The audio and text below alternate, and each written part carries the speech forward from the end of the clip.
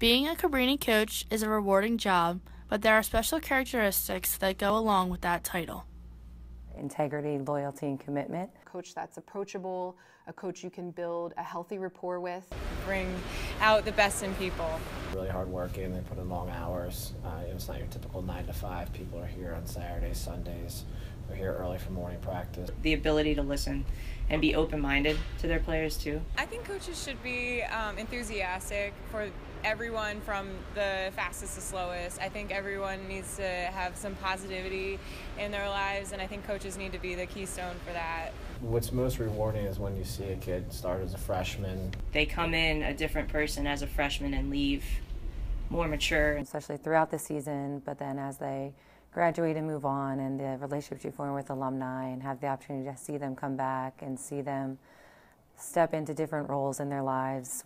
I would say being a coach is not just a job, it's your identity. It's 24/7 and it's how you live and how you interact with the student athletes that you coach.